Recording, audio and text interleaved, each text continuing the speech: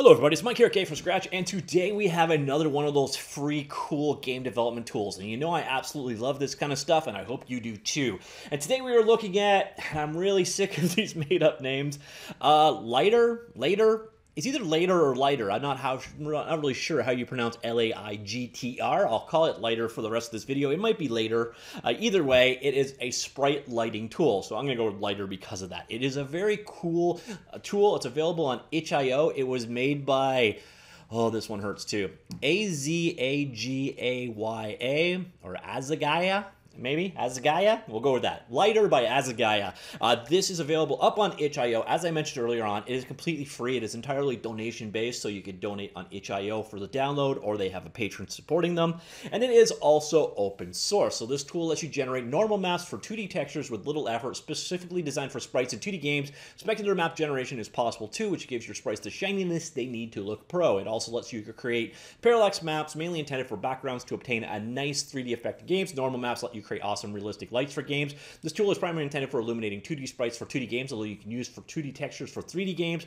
Specular maps let you make realistic shine into your sprites, and parallax maps let you deform the texture depending on the point of view, so you can, for example, create depth effects in backgrounds like brick walls. Ambient occlusion lets you define to which parts ambient light should reach weaker. Okay, that was a little strange sentence.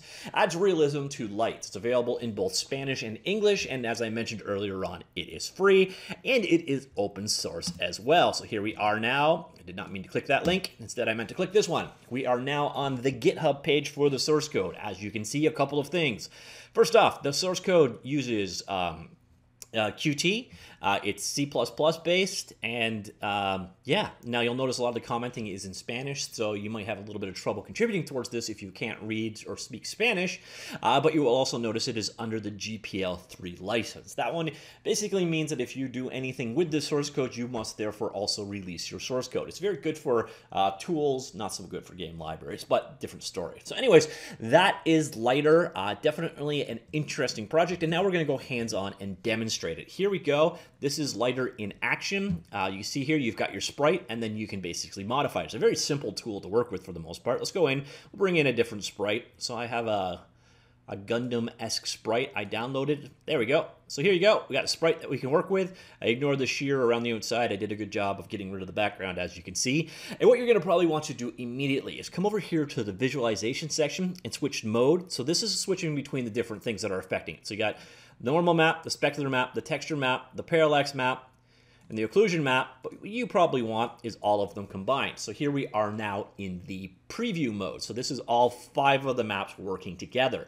Now here you see you've got a light source in the scene, so we can make a diffuse light. It's slightly green right here, and we can move it around, and you see the influence on your sprite. Now keep in mind, this is not a model. This is a 2D sprite being influenced by the lighting. So if we wanted to make this lighting, say, like a softer white, we can do so. I don't think this is on the fly. No, it's not. So there. So now you got a whitish light working on it, and there you can see the effect of your light. And obviously you can change out that light.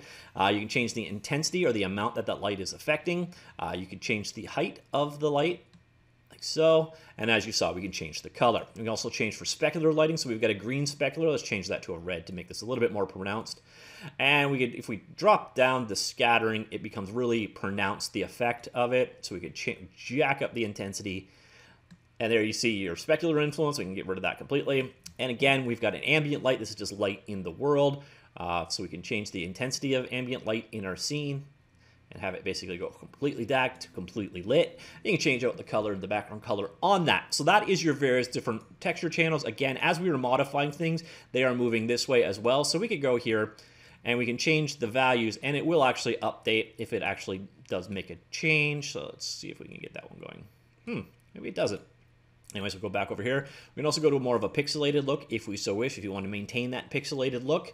And then when you are ready to go, you can export out all of your generated maps. So we've already got, there's our color map right there, our source texture, but we can generate a normal specular occlusion and parallax map. Just click export, or if you want to pick the folder, export to. And that's kind of it. Now over here, you can see we have a lot more control over it. So the normal map that we're working with, we can control over the strength of the normal map, the smoothness of the normal map, and again, you're getting real-time previews of the effects in action.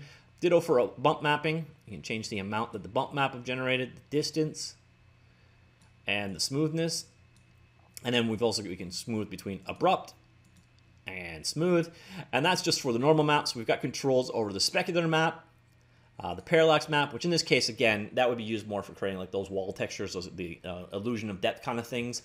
And then we've got control over the occlusion maps as well. And as you can see, you're seeing the results in real time. And essentially, that is the tool. That is kind of the extent of it. We've got export options up here as well. We've got some presets here. You can change it out that way. But realistically, that is it. That is Laigter in a nutshell. It's a very straightforward tool, but as you can see, the results are actually pretty pronounced. It allows you could take in a very simple sprite and add a lot of detail or depth to it by faking this lighting and normal and ambient occlusion kind of map information. Or if you are working in a game engine that supports multiple maps on a 2D sprite, you can take your exported sprites and have this level of detail being kicked out in the end. It's definitely a cool little tool. Again, it is completely free, which is awesome, and the source code is available on GitHub under the the GPL3 license. So if you want to look behind the scenes, especially if you could speak some Spanish, that code is available. So if you want to grab it, head on over to exagia.itch.io/Laigter. I will, of course, make these links available so you can check it out yourself. Yeah, great work. Very cool. It's actually updated quite often too. So you can see just 9 days ago is when it was open sourced. 6 days ago, there was a new version. Before that, 23 days ago. Before that, 37 days ago. So it is being updated and released pretty frequently.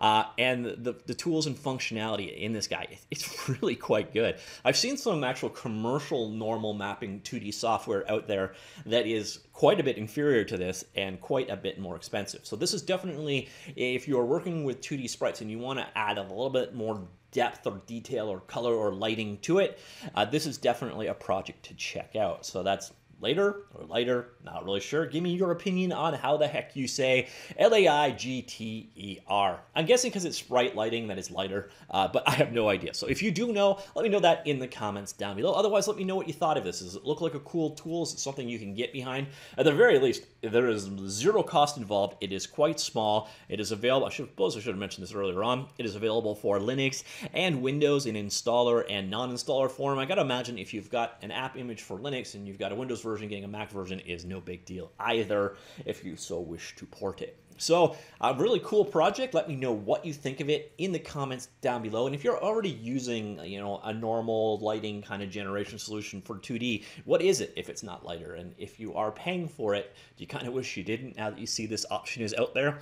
All right, that's it. Talk to you all later. Goodbye.